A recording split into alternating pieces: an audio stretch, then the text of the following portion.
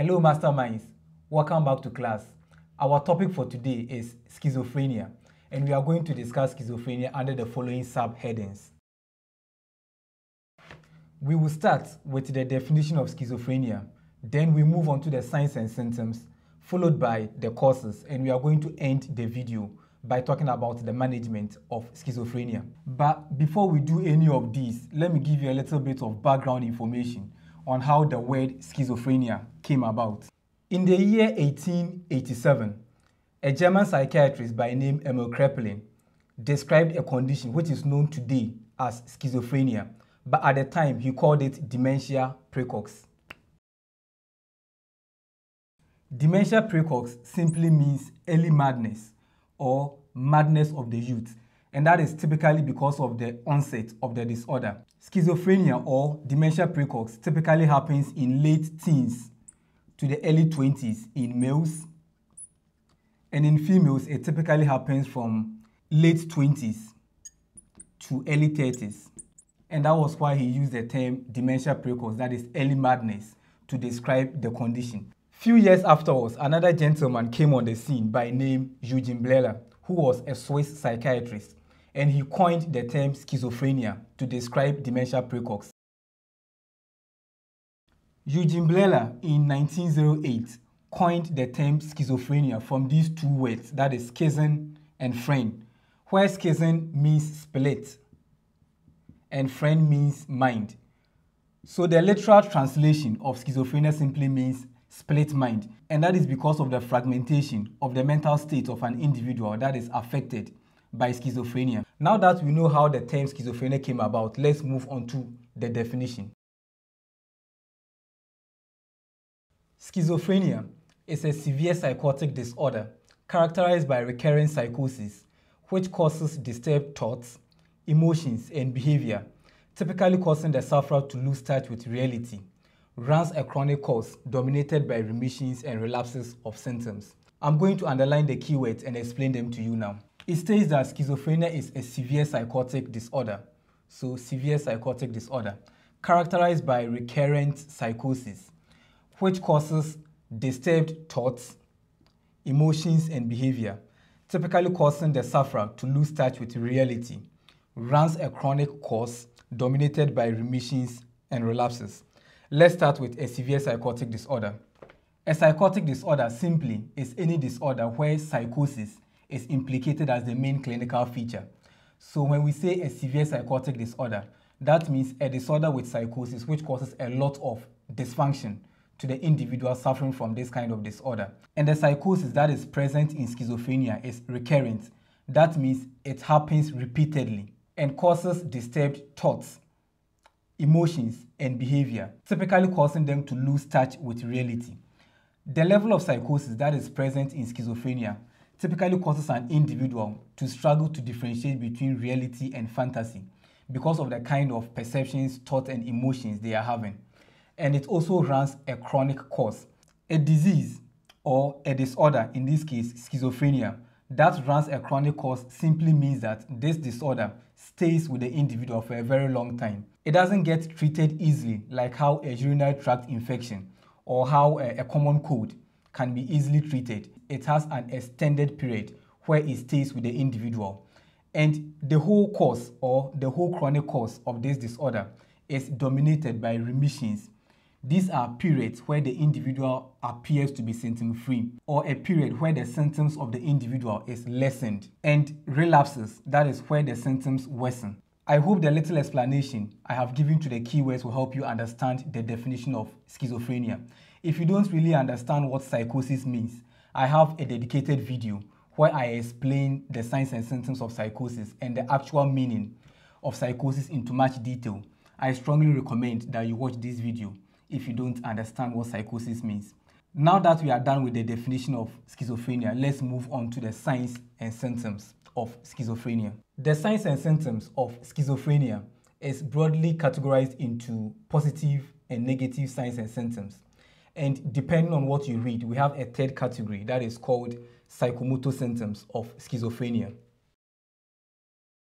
I will start by explaining the positive signs and symptoms of schizophrenia.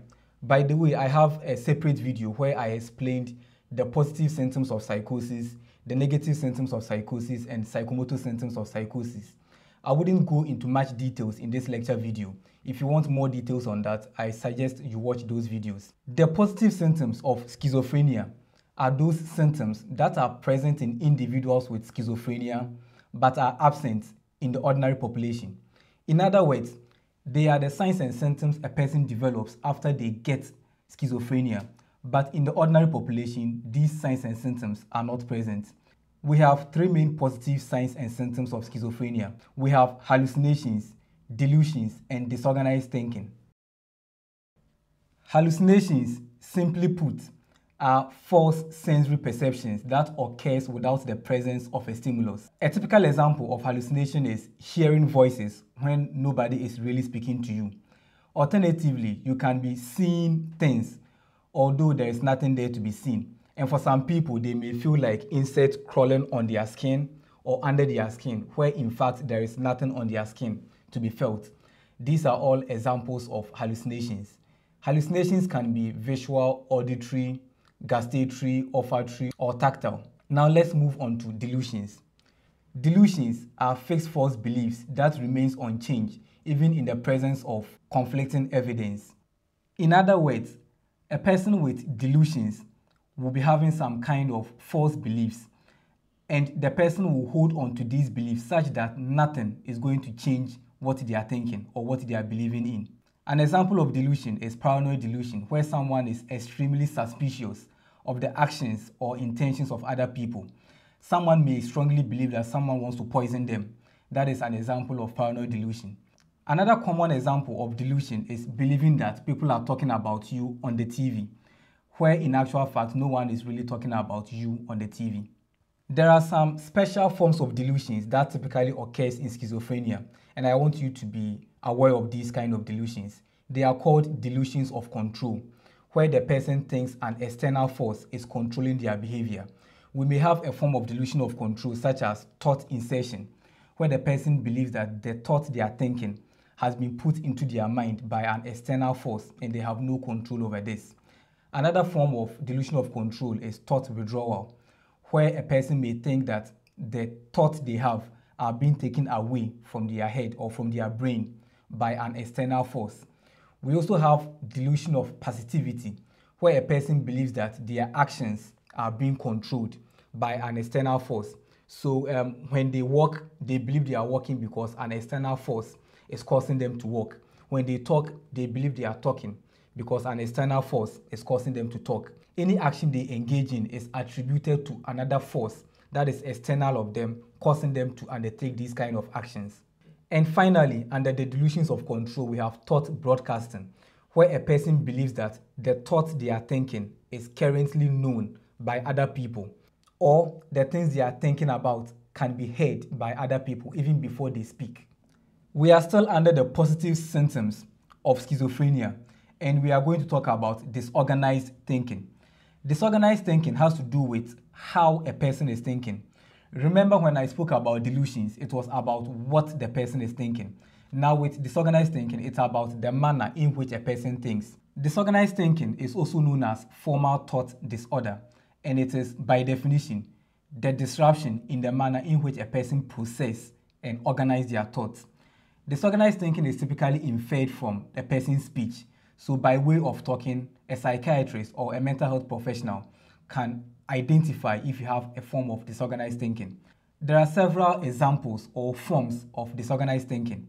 A typical example is flight of ideas, when a person is talking about a lot of things all at the same time. We also have circumstantiality. That is where a person answers a question in an unrelated manner, such that they end up beating about the bush. But at the end of the day, they come back to answer the question. We also have word salad.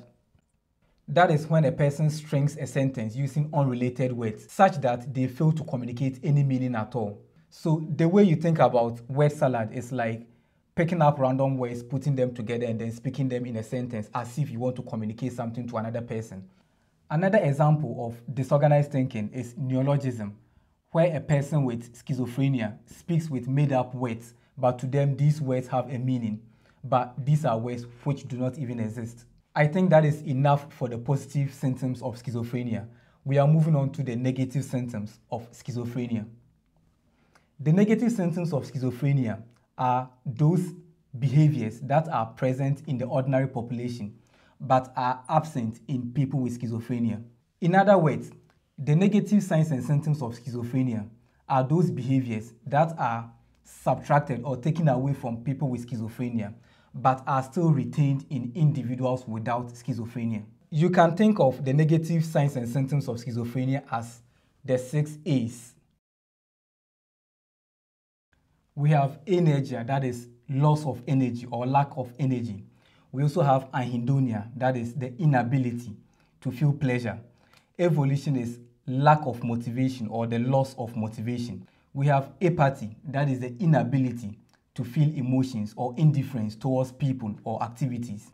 Alogia means poverty of speech, or when a person with a negative signs and symptoms of schizophrenia speaks with very few words. And finally, flat affect is the inability to express emotions.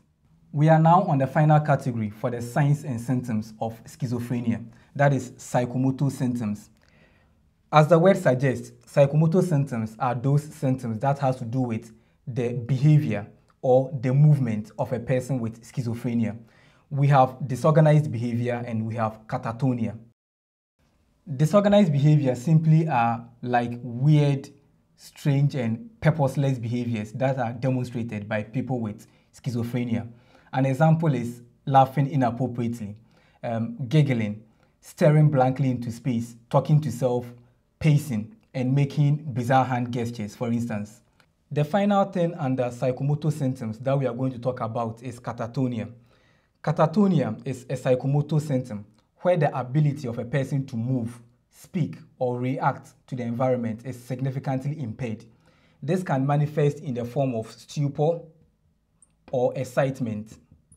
In a catatonic stuporous phase, a person appears awake, but they cannot respond to the external environment. They may be rigid, motionless, mute, and wouldn't even respond when they are spoken to.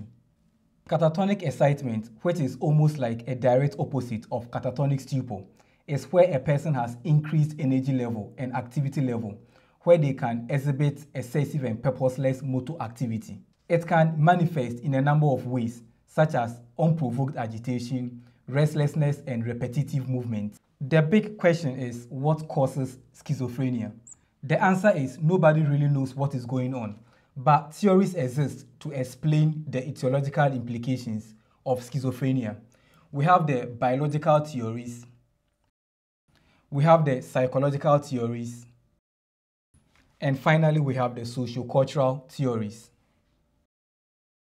Quickly, with the biological theories, there are research findings that demonstrate that schizophrenia runs in families. For instance, if you have a family member who is diagnosed or suffering from schizophrenia, your chances of developing schizophrenia is higher than an individual without a family member with schizophrenia. Also, under the biological theories, we have the biochemical imbalance explanation. The neurotransmitter that gets mentioned a lot in the causation of schizophrenia is dopamine, where research indicates that increased level of dopamine causes schizophrenia, and by decreasing the level or the activity of dopamine in the brain of a person with schizophrenia, you can decrease the signs and symptoms of the disorder. Finally, under the biological theories, there is this explanation that abnormally large ventricles of the brain causes schizophrenia, or at least predispose a person to developing schizophrenia. Under the psychological theories, the most important explanation is by Sigmund Freud, that is the psychodynamic approach. Sigmund Freud believes that when an individual regresses to an earlier stage of development, they get predisposed to developing schizophrenia. Finally, under the causes of schizophrenia, we have the sociocultural theories. Notable explanations under this theory has to do with family dynamics, such as parental conflict, sibling rivalry, and abuse and neglect of children, which all predispose them to developing schizophrenia. We are going to end today's lecture by talking about the management of schizophrenia. Under the management of schizophrenia, we have the use of medications, the use of psychological therapies, and community rehabilitation. We will have time to talk about the use of medications in schizophrenia. But for now, understand that the most popular medication that is used in the management of schizophrenia are called antipsychotics. And we have various forms of antipsychotics. We have the typical antipsychotics, which are also called the first generation antipsychotics. And we have the atypical antipsychotics, also known as the second generation antipsychotics. Some of them can be tablets, others can be injections. We will have time and talk about all of that. Psychological therapies used in the management of schizophrenia has to do with the use of talking therapies as seen in CBT, family therapies, and social skills training. Last but not the least is community rehabilitation. Community rehabilitation has to do with a number of programs aimed at helping the individual understand the presence of the condition, how the condition affects their activities of daily living, and helping them make adjustments to help them reintegrate back into community. This brings us to the end of today's lecture video. If you have any questions, please drop a comment and I'll do my best to respond to it. Please like this video, share with others who will benefit from it, and don't forget to subscribe for more educational videos like this. This is Masterminds Nelson. Ladies and gentlemen, class has ended.